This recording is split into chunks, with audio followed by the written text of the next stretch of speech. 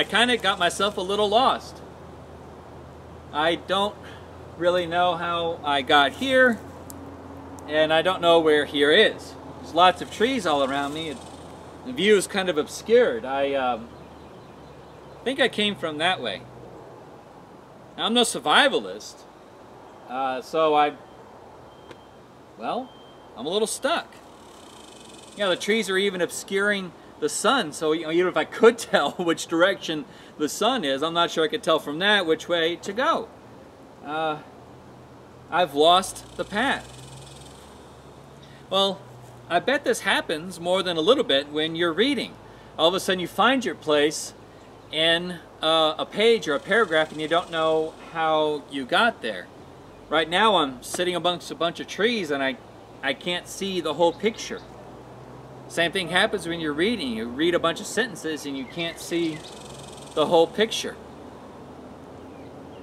You can't see the forest for the trees. How the heck am I going to get out of here?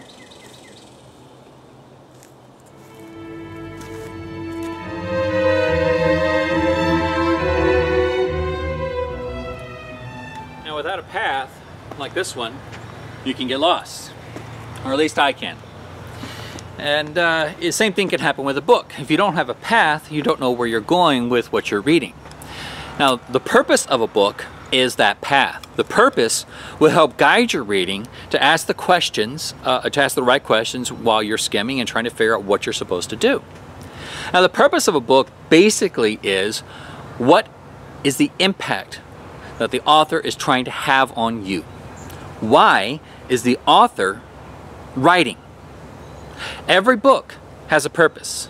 You know, a cookbook is trying to teach you a set of skills to create dishes to eat, right?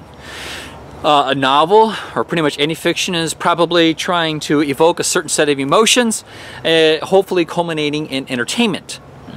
And which emotions are going to be involved depends upon the book, depends upon the novel. History, at the very least, is trying to provide you with a series of events. And history is trying to do more than that. It's also trying to provide you with an explanation for why those events happened. So when you're reading history, you try to figure out what are the events, what is the explanation that the author is trying to provide. That's the why. Every book has a purpose. In fact, every human endeavor has a purpose. Every human act has a purpose. And most of the time, that purpose involves you. If you don't know what that purpose is, well, quite frankly, they may just have the impact on you that they hope, whether you want that impact or not. So while you're reading, be aware of what the impact is that this author is trying to have on you. And through skimming, we can find that purpose really, really quickly. So the purpose of a book, roughly, is what is the author trying to do? What kind of impact is the author trying to have on you? Now, you know, there are different purposes for different kinds of books. You know, something in fiction is trying to entertain, ultimately. With math, you know, the purpose is trying to describe and explain and even prove something about the relationship between quantities. The physical sciences are interested in questions like, you know, what are the causal relationships between material objects? These are going to be the purposes of those books. There's usually going to be some pretty specific application of those. In philosophy, we try to ask questions about certain kinds of concepts, specifically, you know, very, very abstract ones. You can divide these into four main groupings. You have metaphysics, which roughly asks questions about what is real, what exists, what doesn't exist. You have epistemology, and epistemology is roughly questions about knowledge. What is knowledge, and how do we know? Do we know? Then you have ethics, and ethics asks the question of how you are to live your life. And finally we have logic, and logic asks the question of how do I reach conclusions, and usually, you know, more importantly, how do I reach conclusions that are true?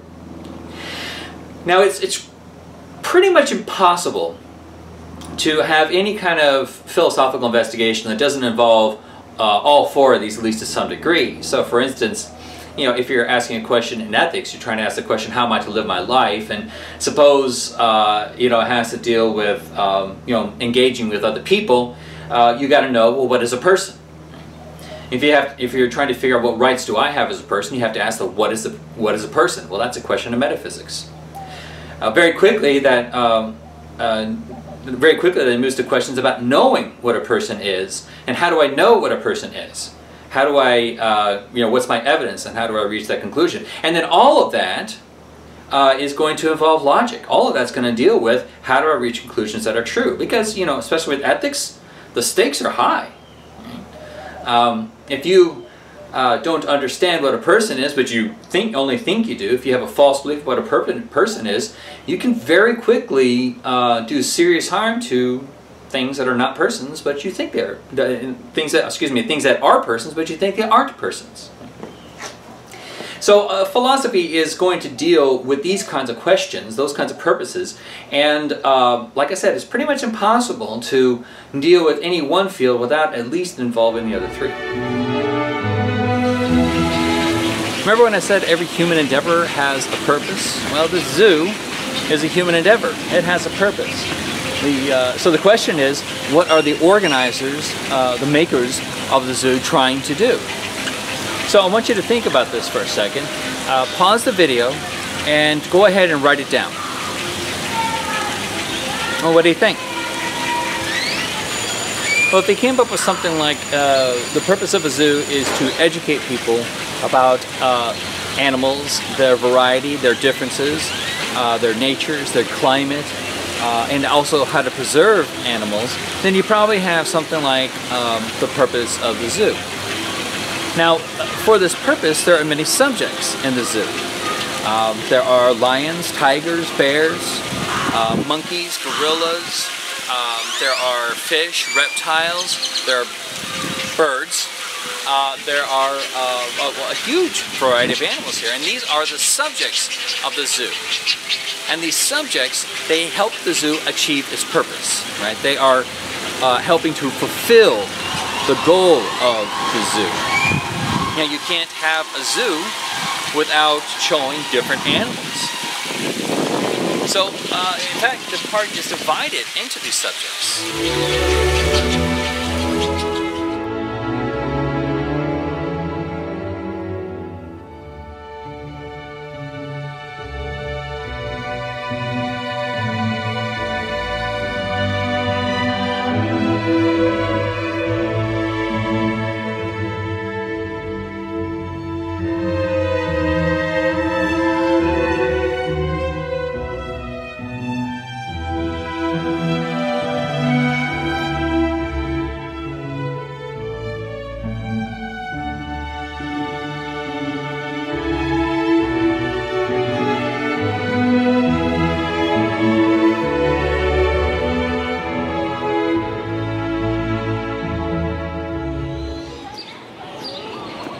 Well, the zoo has many subjects, like that one, and these subjects help achieve the purpose. Well, books have subjects too, or topics, or concepts, or definitions that help achieve the purpose. So in our philosophy class, we're going to call these terms.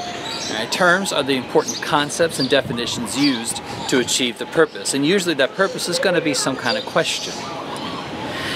Now, you might be wondering, how are you supposed to find the terms? Well, I can't think of a single purpose that doesn't include at least one term. In fact, the purposes are going to contain the most important terms.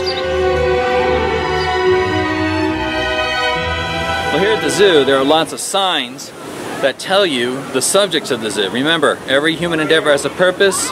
The terms are what help the people achieve their purpose. So here we have the subjects of the zoo. One of these subjects is bears. Right? So we have a sign telling us there are bears here. Books work a lot of the same way. Section titles, chapter titles, all of these contain the subjects of the book.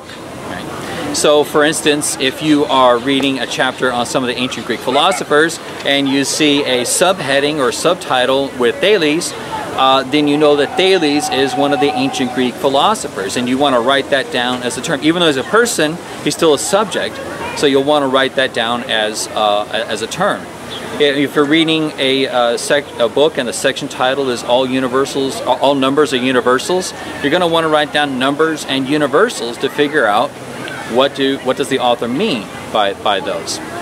So a really great place, or at least it used to be a really great place to find a real complete listing of all the section titles and all the headings was the table of contents.